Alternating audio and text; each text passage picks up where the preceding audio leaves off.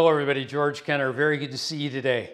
What are we going to review? The Ortur Laser Master 3, the latest in the Ortur lineup.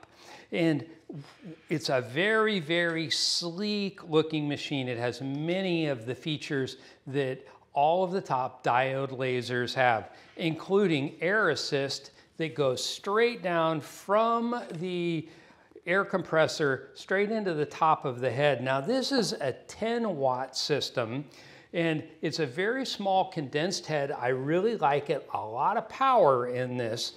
With just the turn of a simple screw right here, you can see that there's also an automatic measurement device that goes in there so that you're on focus every time you use it. Very easily adjusted. I wanted to show you how quickly that can be done. There is a key system on this to turn it on and off, so if you didn't want anybody using your laser, you could take this away. There is an emergency stop on the system, and it comes with safety glasses. Of course, we want everybody to be as safe as possible. These are not toys. This is a tool. It can be very dangerous and it can start a fire. Ortur did a really nice job with this. It even has Wi-Fi connection, so you don't have to be hooked up with a cable to your computer, although it did come with one. This is the power supply, and I wanted to lay it out all on this little table to show you the amount of space that you would need to have to use something like this. Now this power supply, a lot of them come with inline air adjustment systems, a little valve, a gate valve. This one actually comes with a rheostat, so you can turn the amount of pressure that it'll put out from minimum to maximum. No reason for an inline or a gate valve system. It came with a couple of extra cables. I'm sure these are for the rotary system. They sent me a rotary system. Ortur sent me everything with this. And I took about a half an hour to try and put this together without the instructions. I did that on purpose because I wanted to see how intuitive it was to assemble it. Could somebody pull it out and get very frustrated? Well, I got to the point where it was a little hard. I went and watched the 3-minute video on how to assemble this. It solved the problem. Don't be like me and try and figure it out yourself. Go watch the video. I'll put a link to it down in the comments. So in this one, I didn't want to do a bunch of testing that never means anything to anybody. So what I did was I went over and got some hardwood. Now this is how I would probably really use this system, is to put a logo in some of the woodwork that I make. Well, these were two that I did just testing the strength and the amount of depth of cut that I could get, and I was really very impressed. There was very little side smoke or charring to this. I haven't changed these at all. Then I wanted to get a little more complex. I turned it over on this side. Let's go over here and see if I can get this into this camera. Now, this is a very fine elephant, and it is depressed into the wood. This isn't just like a little stain. This is cut in. I did this with 2 runs of the laser to get additional depth. Now what I was checking for was to see if there was any chatter in the laser head and if it would move off or if I'd be able to maintain the fine detail. It perfectly did this. You couldn't tell the difference between it doing 1 and 2.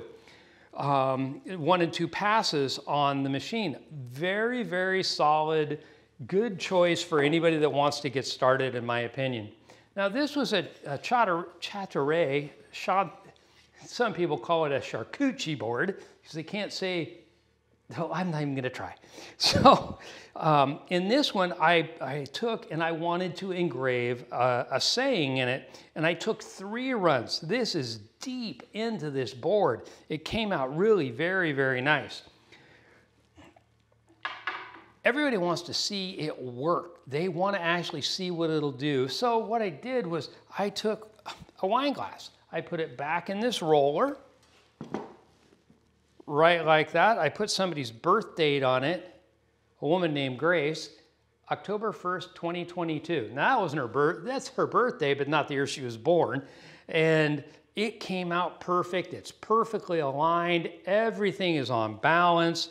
If you were to do this to, commercially, I'm sure this would take a $1.50 wine glass and turn it into a $15 gift. So is there a commercial application for something like this? Absolutely. I started a I started a Facebook group. Somebody encouraged me to do that because so many people were writing to me and asking for small little hints. And what I did was I said, okay, I have a problem with some of the groups that are out there.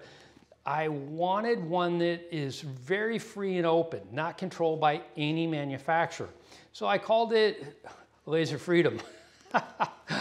And you can come in and join if you have any questions on any of the lasers. I think I'm up to about 6 diode lasers that I've already reviewed, and I have 2 more that are sitting here in the garage that need to be reviewed, and I'm supposed to have a K40 on the way that also needs to be reviewed.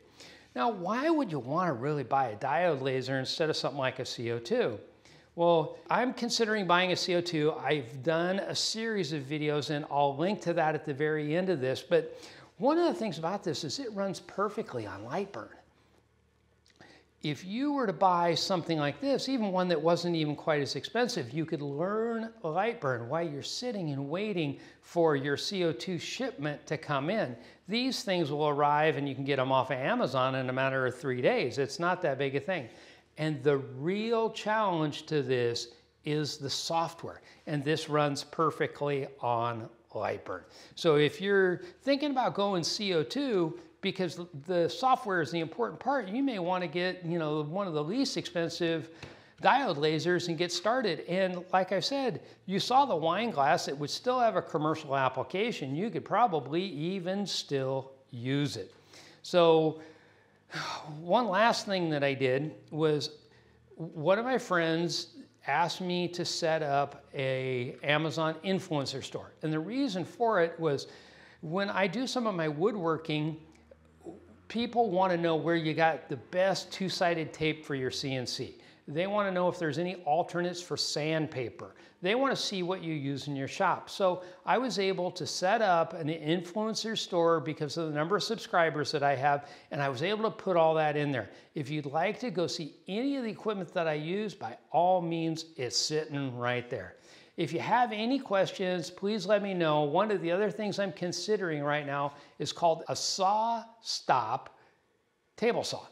And what it'll do is if you touch the blade, even when it's spinning, with anything other than wood, it'll immediately break, meaning it won't cut your finger off.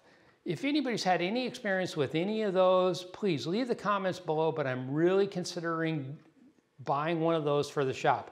I've been making a lot of cutting boards, getting ready for Christmas, and I've got a couple more projects that I'm going to start doing with the CNC that are a lot more complex.